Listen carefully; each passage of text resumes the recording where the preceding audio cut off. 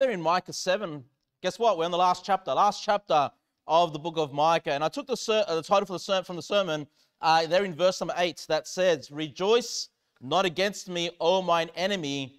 When I fall, I shall arise." The title for the sermon tonight is, "When I fall, I shall arise." When I fall, I shall arise. I like that as a title because, you know, what this is telling us, this is the prophet Micah saying these words. He says there are times that he will fall, all right? Not I might fall, or, you know, I hope not to, I guess he hopes not to fall, but he acknowledges that even as God's man, even as God's preacher over the nation of Judah, there are times that he's going to mess up in life, and he's going to fall, and he's going to be discouraged. But then he's saying, hey, but, you know, my enemies, you know what, you can't rejoice when I fall because I'm going to get back up again. And, you know, that's a really good mentality to have toward life.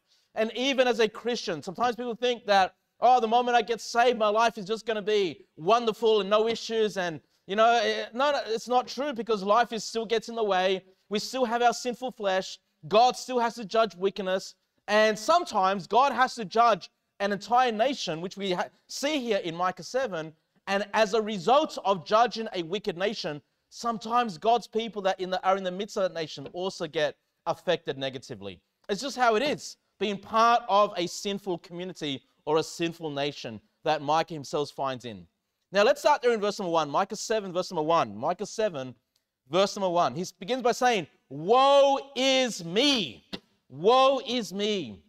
You know, he's been preaching against the southern kingdom of Judah. He's been preaching against their wickedness. But finally, in this last chapter, it's a really great conclusion to the book. He finally starts to reflect upon himself.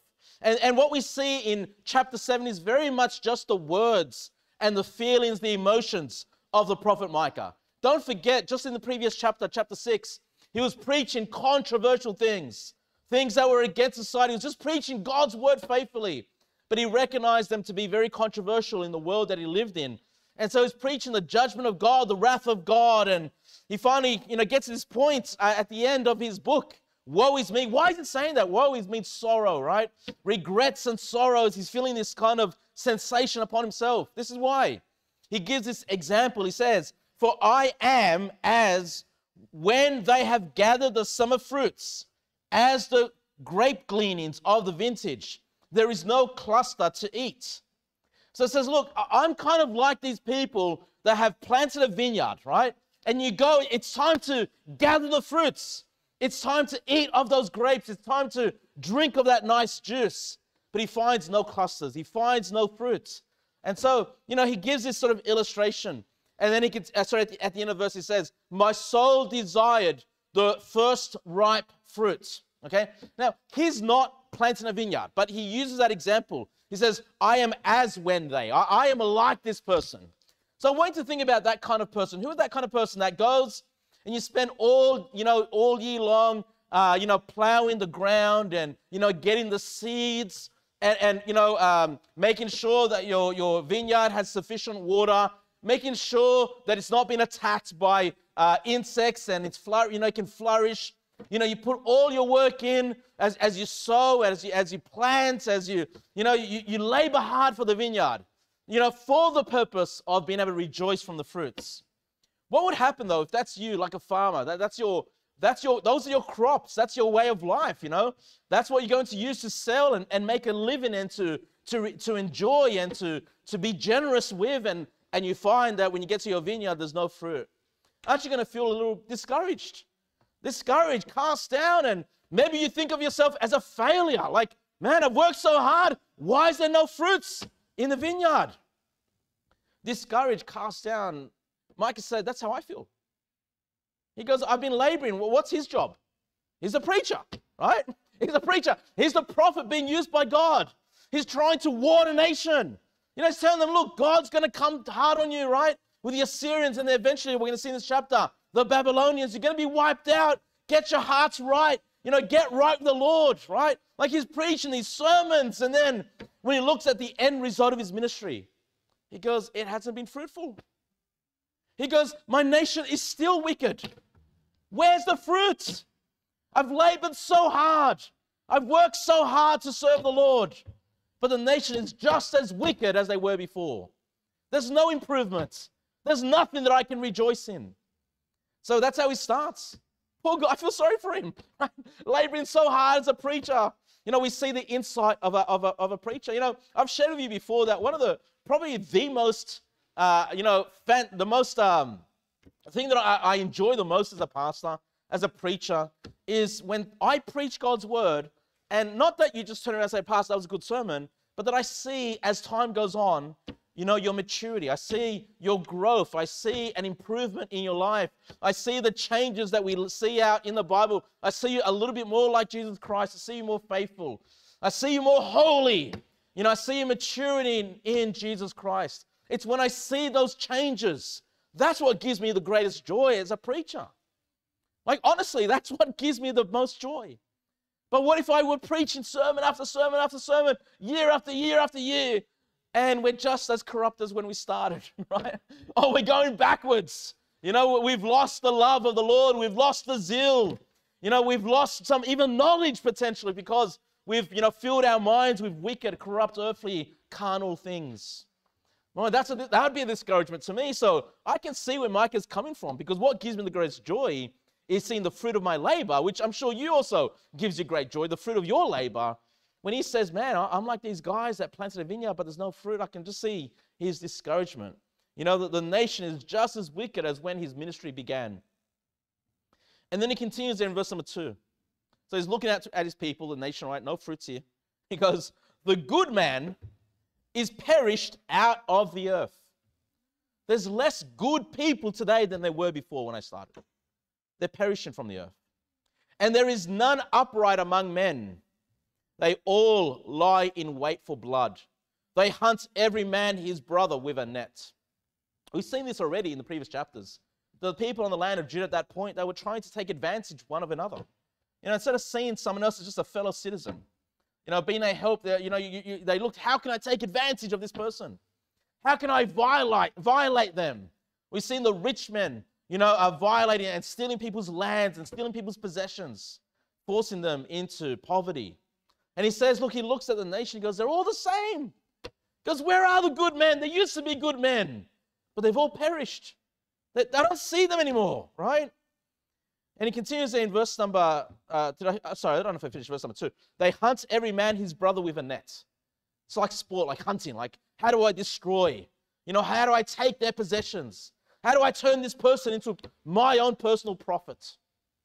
My own personal benefit. Now, I've shared with you before that Micah is a contemporary to Isaiah.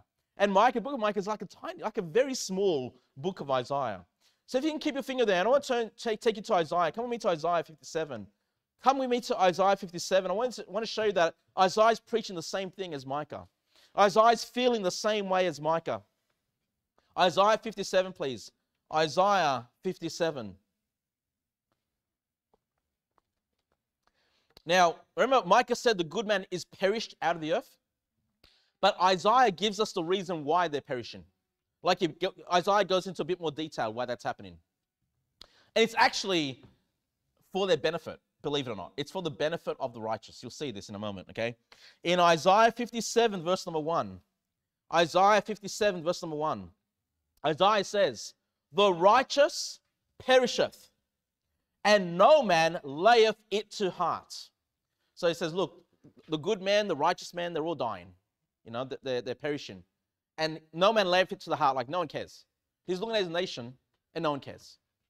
Right? It's kind of like, how I think about it is, you know, I don't remember the days, but I've heard enough about it. I even heard about this in my own public school, when Sundays in Australia was about church. And you could turn on the TV, and the Sunday morning shows were churches. Okay, maybe it was a Catholic church, maybe it was a Pentecostal, I don't know, whatever. But the point is, there was a time when Australians had a fear of the Lord, as a general rule, okay? And the shops were closed on Sundays. If you wanted to go and do some sports activity, they were closed. If you wanted to go to some big shopping center, there was no point, it's closed.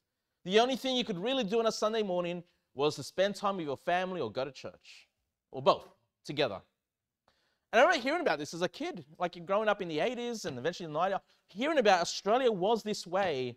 And maybe even as a child it was that way. Maybe I just don't recall, but I know it wasn't that long ago when Australia was very much that way. Is it that way today? No. When I went to Fiji for the missions trip, it was so amazing to be there on a Sunday and seeing the shops actually closed. To see no sporting activities on the fields. No one's playing soccer. No one's playing rugby. No one's playing cricket. Where is everybody? You're driving around in a taxi, all you hear, this corner, that corner is the singing of praises to God. And you hear it from the car. And so what? Like, is this what Australia was like several decades ago? A fear of the Lord. Things have changed so dramatically. And I kind of think about this. It says that no man lay for time. It's like, we don't care. Like, a society has changed so much and no one cares. You know, we're seeing churches fail and no one cares. We're seeing the youth within churches leave the church and it's just white hairs and older people. Praise God for older people. But you're seeing the youth of churches just leaving their church, not want to be part, not wanting to follow the steps of their forefathers in the faith. But he goes like, Isaiah says, no one cares. And then he says this is why they perish. This is why the righteous perish in verse number 1. He says, the merciful men are taken away, none considering that the righteous is taken away from the evil to come. There is evil coming. There is harm coming. Again, for Isaiah and for Micah, this is ultimately the Babylonian captivity, the Babylonian takeover. You know, and God is going to use Babylon to judge Judah severely. It's going to be mayhem, destruction. Okay, there's going to be famine and violence and just mass death. You know, as the Babylonians come through, and God is saying, look, when the righteous perish, it says they're being taken away from the evil to come. God's allowing them to pass away. God is allowing them to just pass on, die in your sleep, because that way at least these righteous of this time were going to not be there for the destruction of Jerusalem by the hands of the Babylonians. It continues in verse number 2. He shall enter into peace. You know, right? Rest in peace, that same idea. Right? They're going into heaven. They shall rest in their beds, each one walking in his uprightness. I like that. Because even though they pass away, they're passing away on their beds, they're passing away in peace. They're not really passing away because they're still walking in uprightness. Okay? Because they're in heaven, right? They're in heaven with the Lord, all right? And so they're still walking in uprightness. But the righteous, Isaiah is telling us, is being removed from the land. You know, God is allowing this last generation of godly people to pass away because Babylon. Judgment is coming and God's given them the time to pass away. Back to Micah chapter 7. Micah chapter 7 and verse number 3. I think it's probably concerning for a nation when we see the righteous diminish in the land. You know, the less the righteous are in the land, I think the quicker the judgment of God will come. You know, don't forget when God told Abraham that he's going to judge the city of Sodom. And we had Lot there and you know, how Abraham starts to count down the number of the righteous. And God says even, if there's 10 righteous, he's not going to destroy Sodom. There weren't even 10 righteous. You know, so as we see less and less believers, people that fear the Lord, that want to serve the Lord, less churches, less faithful people, you know, on the land, you know, that just shows us that the judgment of God is going to come closer and closer and closer on a wicked nation. But Micah chapter 7, verse number 3, again, talking about the wicked, that they may do evil with both hands earnestly. The prince asketh, and the judge asketh for a reward, and the great man, he uttereth his mischievous desire, so they wrap it up. So here we have the prince, so that's the politicians of the land. We have the judge asking, so the politician says to the judge, can you pass laws this way, or whatever it is, right? Or can you make your decision this way? And the judge says, all right, where's my reward? Where's my bribe? Right, and I'll do it. It says, and the great man's there, you know, people of a high social class, the rich men. They're saying that all these people are, you know, are like there's corruption on the land, right? They're all working together for their own benefit. They're not working for the benefit of the nation. They're working for their own benefits. And so it says, he uttereth his mischievous desire, so they wrap it up. You know, they've got everything dialed in just right in the running of the nation to make them richer and to make people poorer. Verse number 4. The best of them is as a briar. So the best of who? The best of the politicians, the best of the judges. Like the best ones that you can see ruling the earth. Even they are like a briar. And a briar is a thorny bush or thorny plant, something like that, right? Where you can hurt yourself. Now, if you put your hands in there, you might get stabbed. Like, that's the best of them. So how much worse are the others that are ruling over Judah during this time? He continues, the most upright is sharper than a thorn hedge. The day of thy watchmen and thy visitation cometh. Now shall be their perplexity. So the day of thy watchmen, the watchmen there, of course, were the prophets of old. The prophets of old that have been warning, the nation of Judah, time and time and time again. You can add Isaiah, you can add Micah to the list now, okay? The day of their visitation has come, and it's coming again by the hand of the Babylonians. Look how bad it's gotten in Judah at this time. In verse number 5, trust ye not in a friend. He goes, you can't even have friends. They're all going to betray you. Don't trust in a friend. Put ye not confidence in a guide. Don't ask even anybody for advice. They're all corrupt. They're all wicked. And this is the saddest part at the end of verse number 5. Keep the doors of thy mouth. Okay, that's refrain from speaking. From her that lieth in thy bosom. Who is her that lies in your bosom? Your wife. Micah is saying you can't even trust your wife. Don't share secrets with your wife. Because she's going to tattle against you. She's going to betray you. You don't have any friends. There are no friends. There are no counselors. There are no guides. You can't even trust the one you're married to. What a horrible place to live. What a bad situation for the nation of Judah. You can see why Micah's like, woe is me. Where's the fruit? I've been laboring. I've been preaching. Isaiah's been preaching. And you're all the same. You're just as wicked as before. Maybe even worse. And even the righteous that were here now, they've all perished. God's saving them from the judgment to come. So this is the conclusion to the book of Micah. I feel bad for Micah, right? I feel like, boy, Micah, you've worked hard. You have. You've been faithful to the Lord. And there's sorrow upon you. Like, man, it's like sometimes preaching is not easy. Being a religious leader is not the most amazing job that's ever... look, it's the best job I've ever worked. I promise you that. It's the most fun. It's the most exciting job that I've ever had. But it can be hard sometimes. All right? And even when you're trying to help, people might see it as,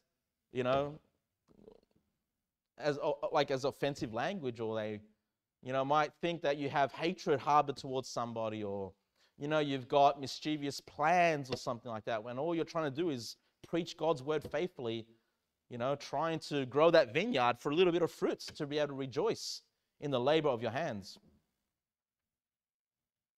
It continues, verse number 6, not only can't you trust your wife, verse number 6 says, for the son dishonoreth the father. The daughter riseth up against her mother. The daughter-in-law against her mother-in-law. A man's enemies are the men of his own house. Man, all infighting families, all fighting one among another. And there's a lot of in-law problems that I hear about. Mother-in-law issues, father-in-law issues. And boy, when that's happening in your life, you're kind of like just as bad as the time of Judah. Like it's so wicked. Like families should care for one another.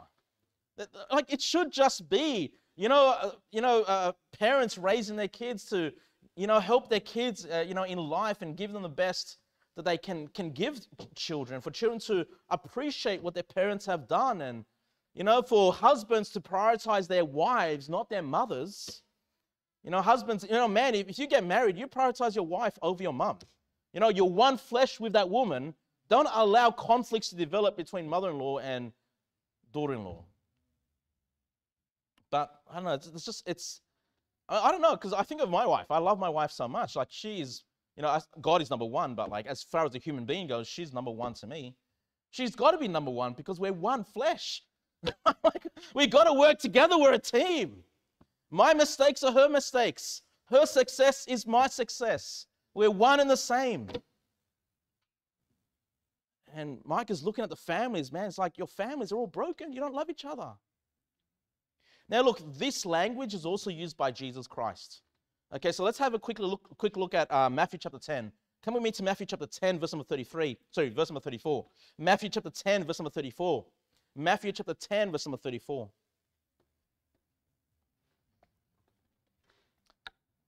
Matthew chapter 10, verse number 34. This is really sad because we're seeing how Micah is using this language about how corrupt Judah has become, right? That judgment's going to fall upon that nation. And then we might say, well, that's a really bad place to be in, like how wicked this nation has become. But then Jesus Christ uses the same language here in Matthew 10, 34. He says, think not that I am come to send peace on earth. I came not to send peace, but a sword. What? Well, first of all, he is the Prince of Peace, right? Christ came and he died for us and rose again. He paid for our sins to bring us peace with God. But you know what? Just that simple faith, our simple trust in Christ alone, being made children of God, will sometimes cause a sword to be raised within your own family. Your own family will hate you just for being a believer, just for loving the Lord Jesus Christ, just for taking his Bible seriously, just for standing on his word. You know what? That's going to bring a sword even within your family. Like, it's such a blessed thing. I just think about how blessed I am to grow up in a Christian home. Okay? I mean, you know, it's not like my parents were necessarily the most studious in God's word, or, you know, but they taught me enough to understand the importance of going to church. They taught me enough about the importance of reading my Bible, right? I mean, they taught me enough how, you know, I need to fear the Lord. The Lord looks down upon my actions and he blesses me, and he can judge me as well if I do wrong in his sight. And I appreciate that because I know that I can serve my Lord, you know, growing up in my household, and I would not be rebuked for that. And I thank God that I found a woman who fears the Lord as well and, you know, wants to do what is right so we can serve God faithfully together as a household. And I'm thankful that my children, many of them are saved, got saved at a very young age. And, you know, they also have a great fear of the Lord. They love the Lord and they see his blessings in their life. I'm thankful for all of that. But for a lot of people, I mean, you might know this yourself, there is a sword, there is a division in your family simply for believing on Jesus Christ as your all-sufficient Savior, you know, as your salvation. And Christ says here in verse number 35, Matthew 10:35, for I am come to set a man at variance against his father, and the daughter against her mother, and the daughter-in-law against her mother-in-law. And a man's foes shall be they of his own household. That's sad, but that's a reality. Christ is just telling us the reality of the gospel.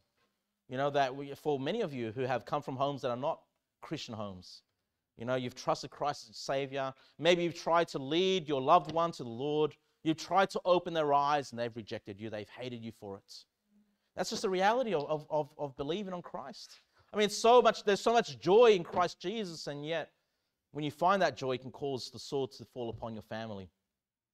That's why I think it's so important that we, you know, if we're, you know, those of us that are awesome, we're saved here today, is that we do teach our children, you know, the ways of the Lord. When I think about Micah here and the good man or the righteous perishing, I'm thinking about, but what about their children? Like, where are their children? Where are the families? And so, like, I know these are good men, these are righteous men, they're saved men, but you can see that the next generation has really dropped the ball. Okay, the next generation has really dropped the ball, and, you know, the challenge for us parents is to make sure that we raise a godly seed.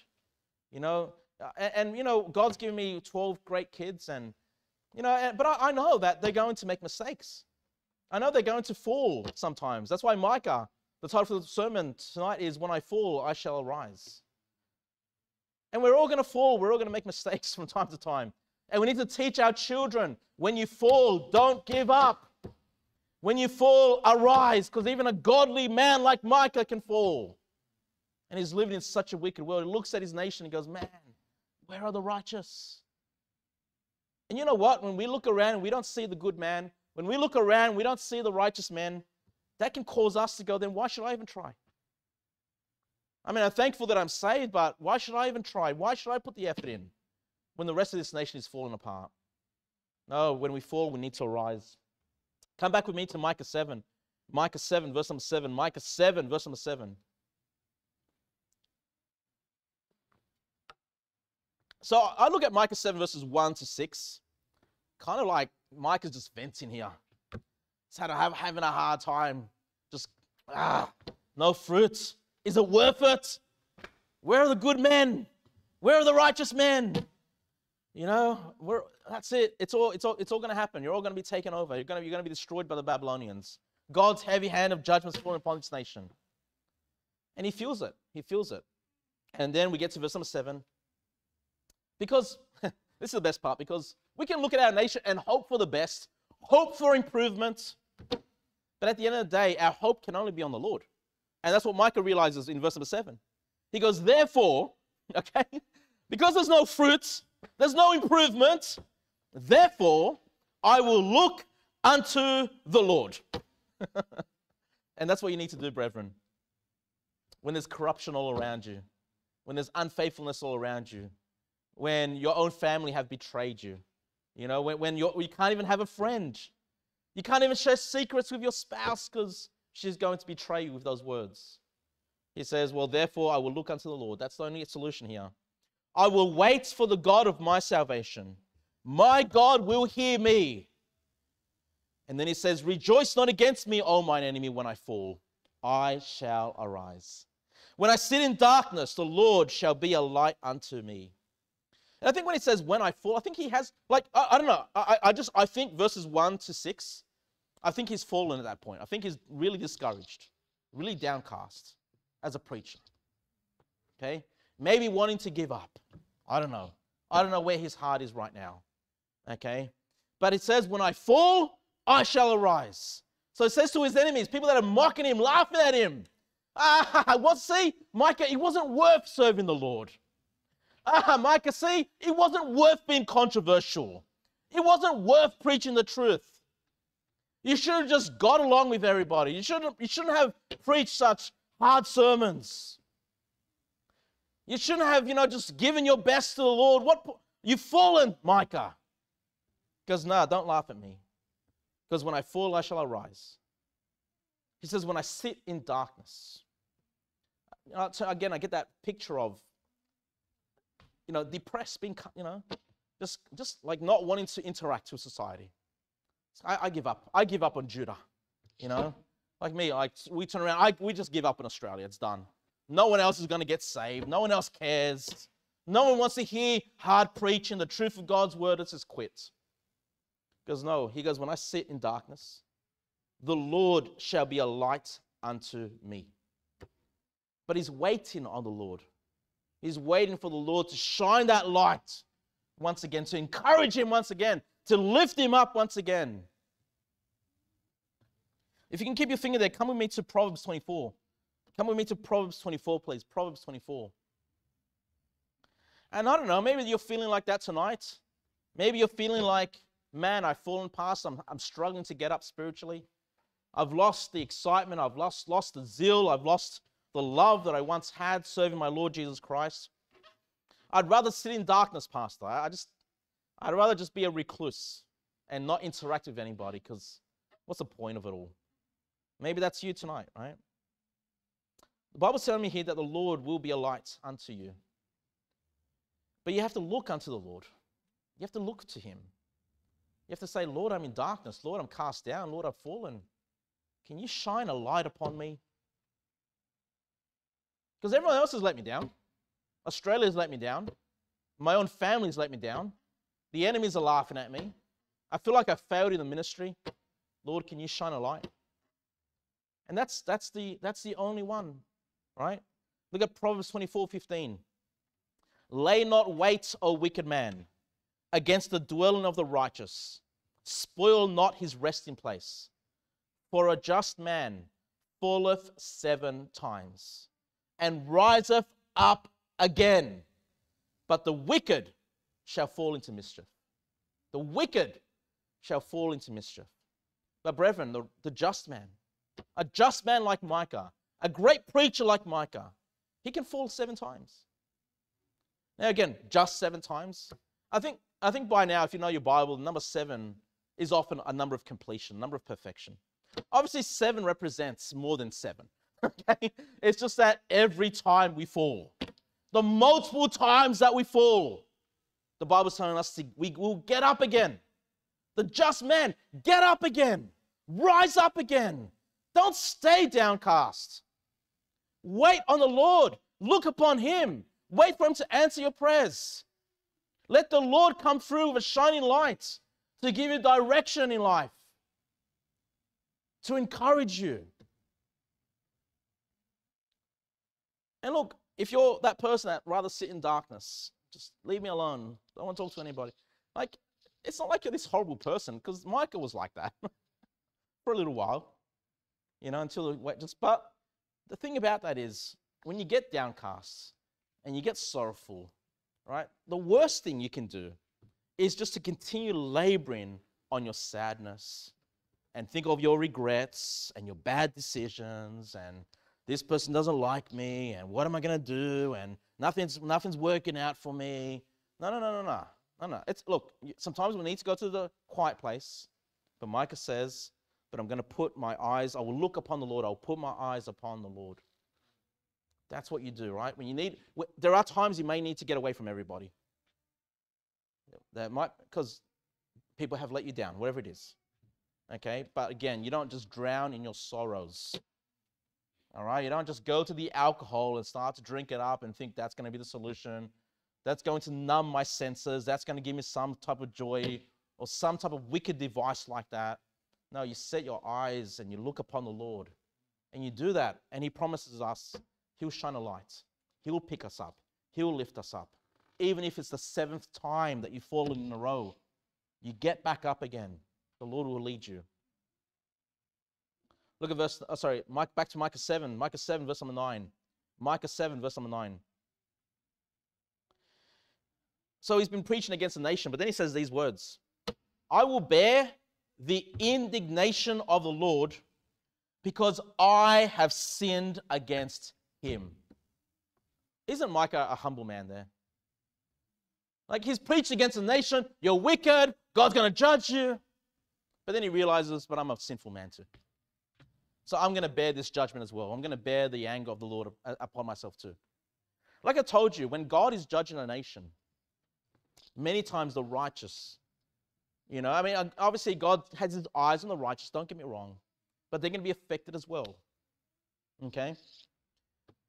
He says, because I've sinned against him, until he plead my cause and execute judgment for me, he will bring me forth to the light, and I shall behold his righteousness.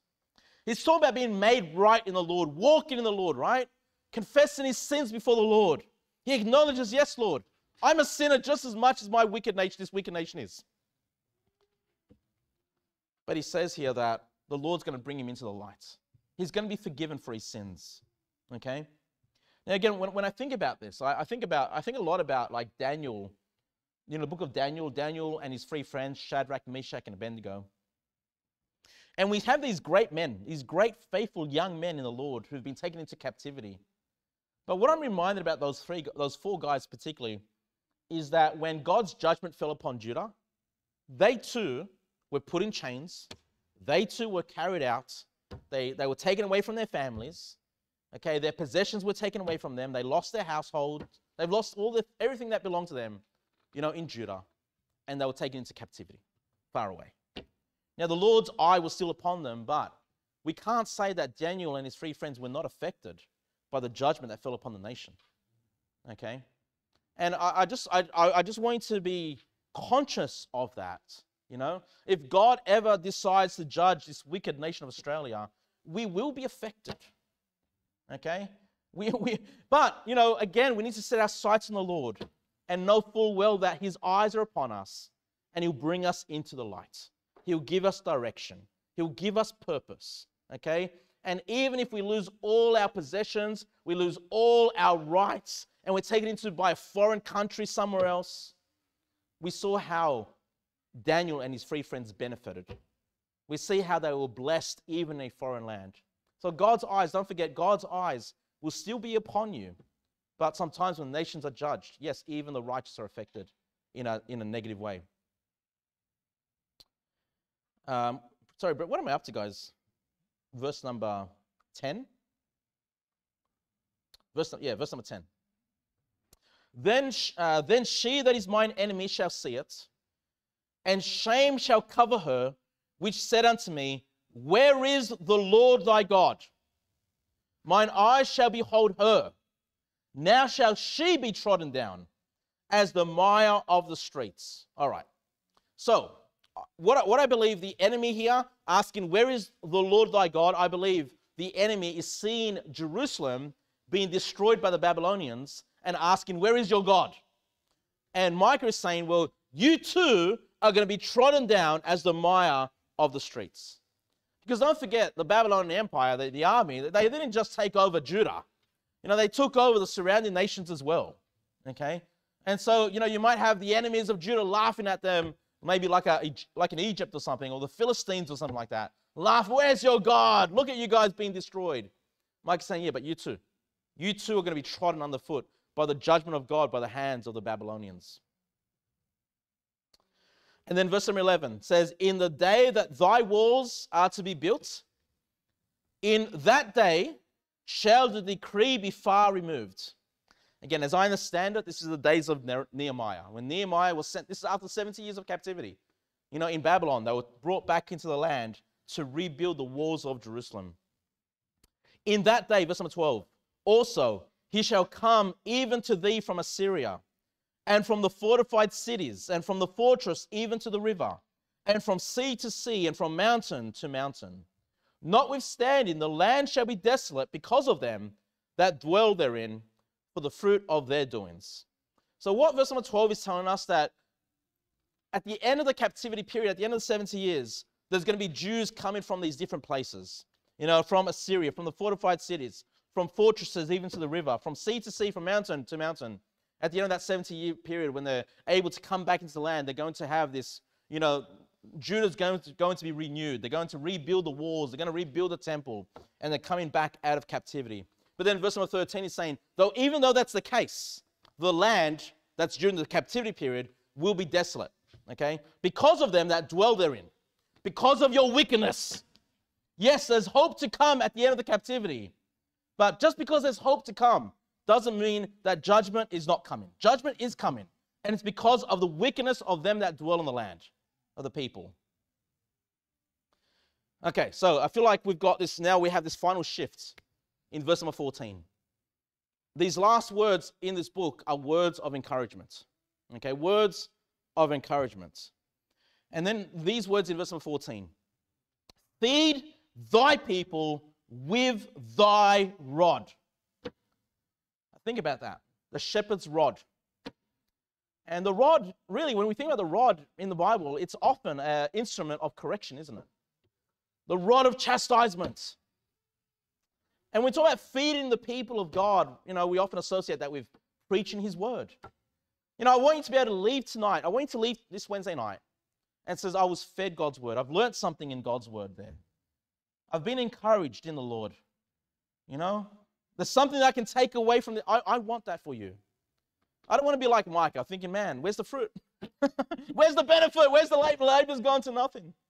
I want you to be fed. But sometimes, in order for us to be fed, we need to be fed with the rod, with correction. Okay? We're seeing the mistakes of the people of Judah, and then we need to also highlight our mistakes. Just like Micah. He's weak preaching against the wicked, but then he says, I'm a sinner too. You're a sinner too. You've messed up too. You've fallen too. But now that you've fallen, get up again. All right? When I fall, I shall arise. Feed thy people with thy rod. Verse number 14.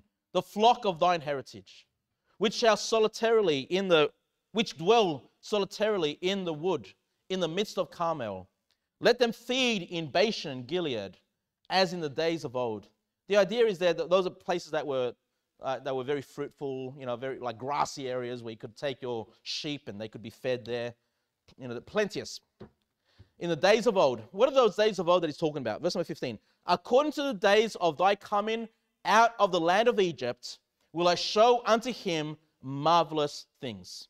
So the days of old referenced here are like the days when they came out of Egypt. God is telling them, this is going to happen once again for you. Okay? And remember, when they came out of Egypt, at the end of verse number 15, it says, I will show unto him marvelous things. That's like the miracles, right? As they came out of Egypt, they saw these great miracles of God. They were being led by Moses. God in Mount Sinai gave them the laws, gave them the commandments. The books of Moses. This nation was getting direction. It was being stabilized, and they were being taught what is right and what is wrong. They were being taught what is holy and unholy. And God was blessing the people. Right? Like God is saying that these days are going to return for you. But you say, but what? When is that going to happen? Look, I think out of all the pastors I know, and like I've sat under, when I talk about pastors I know, I'm talking about pastors I've sat under. I don't listen to a lot of online preaching, just for your awareness, okay? But out of all the preachers that I know, I like by far, and not really intentionally, but I like by far preach the most on the millennium that I've heard of any other pastor.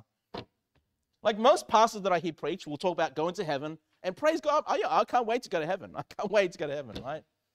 Or we talk about sometimes the new heaven and the new earth, the heavenly Jerusalem, and amazing. I can't wait to see my Father face to face, to have his name in my forehead, to live in that new Jerusalem to come, where the sun is not needed, the light of the Lamb shines that place. Like I'm excited about that eternal state as well. But I feel like I'm always preaching the millennium. But it's not like I'm trying to. It's not like I've got this hobby horse on the millennium. But what I'm trying to tell you here is that these days, what is being promised, this encouragement, this promise from God is about the millennium to come. Okay? Just like those days. Just like when you saw miracles and these wonderful things happen in your life, it's going to happen again. And this is the last words of Micah. He looks at the millennium as this hopeful time, to encourage people. Look, this is what we're looking forward to at the end of it all. In verse number 16, he says, the nations shall see and be confounded at all their might. They shall lay their hand upon their mouth. Their ears shall be deaf. So all the other nations at this point is going to be like, like shocked. Like the hands in their mouth. Like what? Like look at it. Like look at how Israel's developed. They're going to look how Israel is blessed. And I'm going to tell you now why I don't think I've heard that many people preach about the millennium with these words. It's because a lot of these prophecies about Israel and Jerusalem, many dispensational pastors, they apply it to 1948 modern day Israel. It's crazy to me. It's like when we hear about them being gathered, regathered, sometimes they take principles that are from the captivity of Babylon, and they're coming back to the land to rebuild the temple and the walls, and they apply that to 1948. Or things that are clearly about the millennium, they'll again put it down to 1948. This is when God brought the people all together, the whole Zionist movement. And so many pastors that I've sat under, because they're naturally dispensational, and they want to see modern day Israel as that's the people we ought to bless and all of this, even though there's missiles flying back and forth, even though there's constant wars in that area, they want you to often believe that these verses are about that. It's not. Okay, this is about the millennium. This is about Christ ruling the earth. Okay, and it's not about a physical nation, it's about the spiritual nation. The Jew that is one inwardly, not outwardly. Verse number 17. They shall lick the dust like a serpent. They shall move out of their holes like worms of the earth. They shall be afraid of the Lord our God, and shall fear because of thee. Is that happening right now with modern day Israel? Do people fear? Are they afraid of the Lord our God? Are they fearful because of modern day Israel today? Look how God's blessed modern day Israel. Oh, I have fear of God. No, most people are looking at it, it's like, why are they constantly fighting? You know, the Palestinians of the land, why are they being driven away from their houses? Why is there constant war? Why are they constantly fighting? Because before 1948, people seemingly got along. And so people apply these passages, which are clearly about the millennium, about today. It's like, no, the nation of Israel is not blessed today. They're under a curse. They're under the curse of the law, of the Lord, because they've rejected Jesus Christ. They've rejected the Son. I'm sorry, you reject the Son, you are on your way to hell. That is what sends us to hell. We're all deserving of hell, but what sends us to hell is rejecting the Lord Jesus Christ. I still deserve hell today, but I accepted the Son. And so I receive mercy, and I receive grace, and I receive forgiveness because of the blood of Jesus Christ. That's why it's called grace, undeserved. I don't deserve it. I deserved hell. I didn't deserve salvation. But that grace only comes through Christ. That modern day Israel today, Christ-rejecting Jews are on their way to hell right now. And the worst thing we can do is say, you're being blessed by God. You're God's chosen people. They're not chosen if they're not saved. They're just like anybody else that is damned on their way to hell right now. But when I read my Bible, when I preach chapter by chapter, I don't intend to. I just see the wonderful hope of the millennium to come.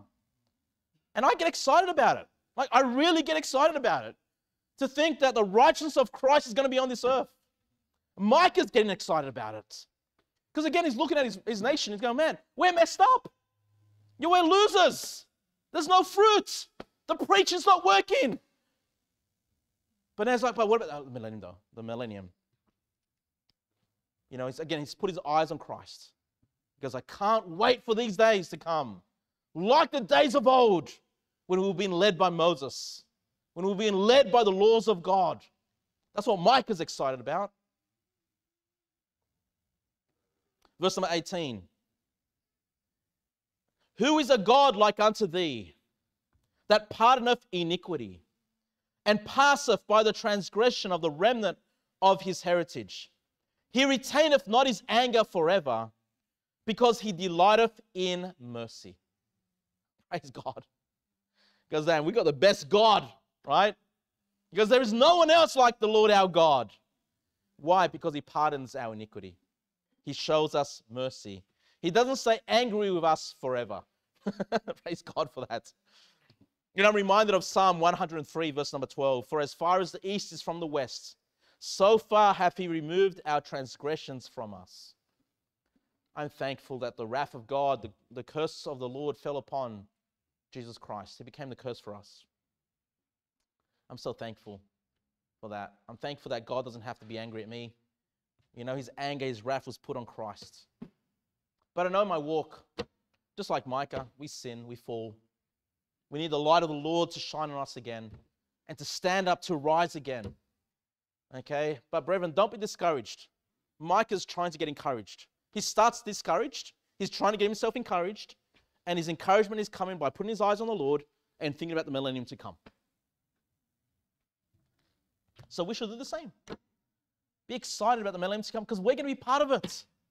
We'll be alive and walk in resurrected bodies, bodies without corruption, bodies without sin, and we can serve Jesus Christ and will never fall again. Never fall again. Verse number 19, Micah 7:19. He will turn again. This is the Lord. He will turn again. He will have compassion upon us. He will subdue our iniquities, and thou will cast all their sins into the depths of the sea. There's another way. All our sins like in the depths of the sea, never to be brought up ever again. Thou will perform the truth to Jacob and the mercy to Abraham, which thou hast sworn unto our fathers from the days of old. Micah ends saying, everything you said, Lord, everything you've said through the patriarchs, through the prophets, the days of old, they're all going to come true. And it's all going to come true in the days of the millennium when Christ is ruling this earth. So, brethren, the title for the sermon was, When I Fall, I Shall Arise. And Micah is kind of seeing himself somewhat like the nation of Judah. The nation of Judah is going to fall, and he falls. He sins too. Okay? But he's also seeing that the nation of Judah will one day be reestablished. After the captivity, when they come back and rebuild the walls, they're going to be reestablished. Again, that's a picture, of rising from the ashes, rising up when you fall. And again, why is he excited? Why is he hopeful? Why does he end encouraged? Because he's not trusting man. He's not trusting his nation. He realizes there are no good men on the earth. He sets his eyes on the Lord Jesus Christ. And brethren, I promise you, you set your eyes on Christ. He'll shine a light. He'll comfort you. He'll lift you up. I mean, we serve such a loving God. He'll forgive you for your sins. And he'll never bring them up again. He's not like you and me. When we offend each other, we bring it up again in the past. It's so stupid sometimes. And God's so good. We offend him every single day. And he forgives us and he puts it to the depths of the oceans, of the seas, never to be reminded, never brings up our past mistakes again. They're all forgiven. That's how the great God that we serve. And he promises a wonderful future in the millennium to serve, to rule and reign with Jesus Christ. All right, brethren, when I fall, I shall arise. Let's pray.